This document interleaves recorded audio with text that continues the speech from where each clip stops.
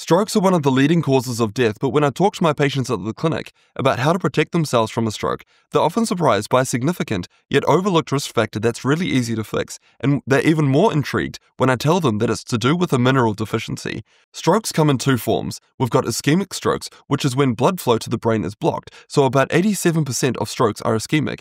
Then there are hemorrhagic strokes, so this is when a blood vessel in the brain it bursts, and when that happens, it causes the brain to swell, and that increased pressure damages our brain cells. High blood pressure is a key risk factor for both of those types of strokes. It's estimated that about 51% of stroke deaths are linked to it, and a meta-analysis that included 61 studies and involved over 1 million adults found that the risk of dying from a stroke doubled for every 20-point rise in blood pressure. And most of my patients, they aren't aware of that profound link between blood pressure and strokes. But here's the good news. There's a simple fix that's to do with a mineral deficiency that can often make a massive difference when it comes to blood pressure. So what's the deficient nutrient? It's potassium. So before going on blood pressure medications, it's critical to get potassium right because you might not need medications. So a meta-analysis pulled together the results of 22 randomized controlled trials, and the researchers discovered that increased potassium intakes reduced systolic blood pressure by about 3.5 units on average. So systolic blood pressure is the higher number that you'll see